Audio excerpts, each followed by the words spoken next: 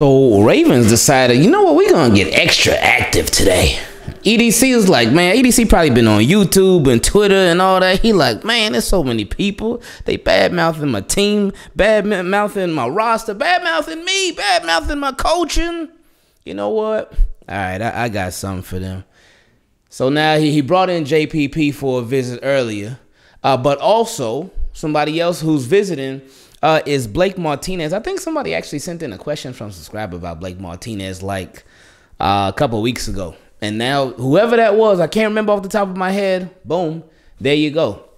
Now, with Blake Martinez, I remember him being number 47 on the Packers. And he's been with the Giants for the past couple of years. And he is known as a tackling machine. He always racks up like 50 million tackles. But I do believe that pass coverage was an issue for him. Now, he signed, when he first signed on with the Giants a couple years ago, he signed like a 3-year, $30 million deal. But then last season, he hurt his knee. So that obviously ended his season. And then this year with the Ravens, with the Giants getting a new defensive coordinator who was with the Ravens the previous year, wink. Blake, it just wasn't look like they were going to use him like that. They asked him to take a pay cut, and it was time to move on for both sides. New regime, new linebackers. New scheme, old linebackers out of there. So Blake Martinez, they cut him a couple of weeks before the season started. So he's a free agent, and the Ravens are bringing him in. Now, just looking at his numbers over the past couple of years, we can really start in 2017 because that's when he really became a starter, playing 16 games for really, besides last season, he usually plays in like 99% of the games because it didn't go to being 17 games until last year.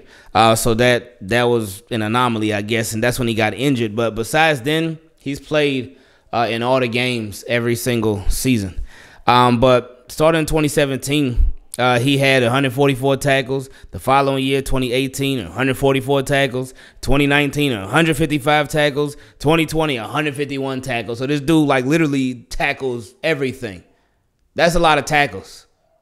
Like a lot of times with linebackers and stuff, you'll see like, especially a starting inside linebacker, you might see like 100, 110, 120. Oh, and that ain't bad. But this dude, that's a lot of tackles. There's a whole lot of tackles.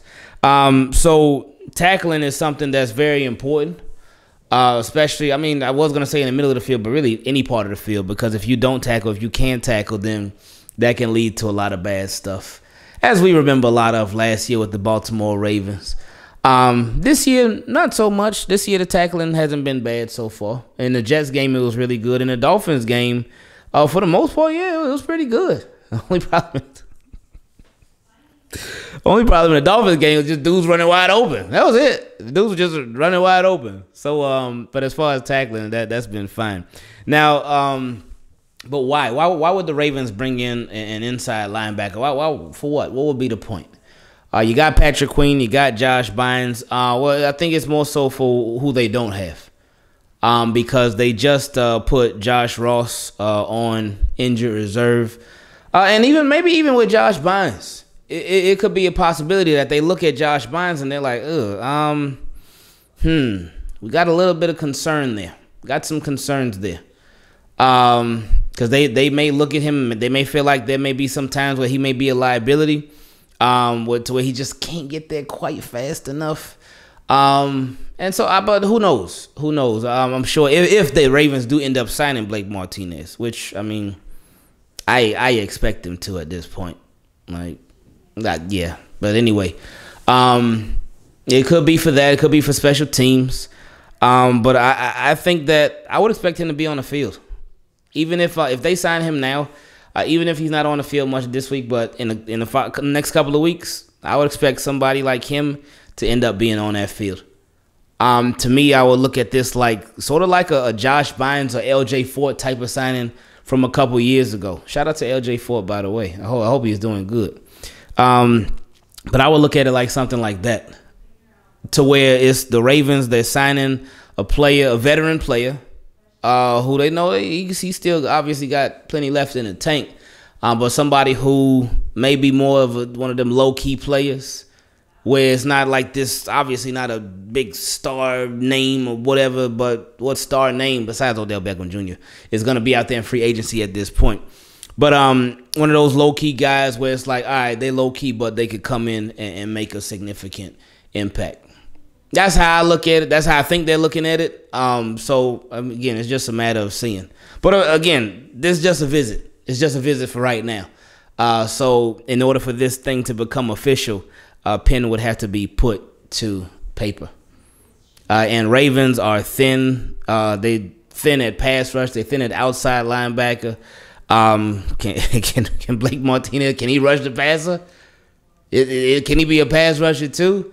Like, we know he could tackle, but can he rush the passer too? Like, if we look at his sack numbers, they've been solid. But again, yeah, they've been solid for an inside linebacker because his rookie year, 2016, he had 1 sack. 2017, he had 1 sack. With 2018, he had 5 sacks. And then in 2019 and 2020, he had 3 sacks each. So, yeah, I guess his average is about 2.5, 3 sacks a year. So that ain't bad. Not bad. But, again, his bigger impact, it comes from tackling. Now, a very important part of tackling, because when it comes to tackling, you could, not even necessarily easily, but you could have a bunch of tackles from your opponents getting a bunch of positive yardage on you. But what about tackles for loss? Are you tackling people in the backfield, and how often are you doing it? And, of course, for a linebacker, it's not so cut and dry. It's not so black and white for them making tackles in the backfield, because a lot depends on the opponent's offensive line. How good are they blocking? A lot depends on your defensive line. How good are they penetrating that offense? So much depends. That's how football is the ultimate team sport, because so much depends on other people. You could be doing a phenomenal job at your job, but then if somebody else is doing a poor job at their job, even if you are playing perfectly, then it ain't going to work. It's not going to work out. But anyway, rookie year, 2016, he had 4 tackles for a loss. Then in 2017 and 2018, he had 10 tackles for a loss each. Then in 2019, Lamar's MVP year, he had 5 tackles for a loss. And then in 2020, he had 9 tackles for a loss. So, solid stuff, man. Solid stuff. And, of course, again, last year, we're not saying last year because he only played 3 games last year. That's where he hurt his knee, and his season got ended prematurely. But another thing, too, speaking of stuff that happens in the backfield, QB hits. And over the last 3 full seasons that he's played, 2018, 2019, and 2020, he's gotten 6 QB hits in 2018, 3 QB hits in 2019, and in 2020, he got 6 QB hits. So, hey, maybe the Ravens are looking at that like, man, we trying to hit these quarterbacks. Like, we hit Tua like maybe 2 times, something like that, nothing crazy. But we need to get back there a little bit more. We need to exhaust every single avenue and way to get to the quarterbacks as we possibly can, because the challenge is only going to get harder from here. They're only going to get tougher. Mac Jones, he ain't like this crazy mobile quarterback, but he ain't going to just sit there and post up in the pocket. No. He going to move a little bit. Then you got Josh Allen coming up. You do got Brady, but that's a little further down the road. But then you got guys like Jameis Winston. You got Joe Burrow. You got Deshaun Watson. You got Jacoby Brissett. Who else Ravens play this year? You got Mitch Trubisky. And he can move a little bit, but he can move enough. Who else? But you get my point. A lot of quarterbacks that you're going to be facing, they are not just going to be stationary and just posted up like statues in the pocket. No. So you got to get people that can move. You got to get people that could get them hits in on them. And people that, again, JPP, get that pressure on them. And for Blake, hey, if they get past the offensive line, hey, you make the tackle. You just go do your thing, make the tackle. That might be one of them things where they like, hey, Blake, that's all we need you to do. Just come in, make the tackle. That's it. Simple as that.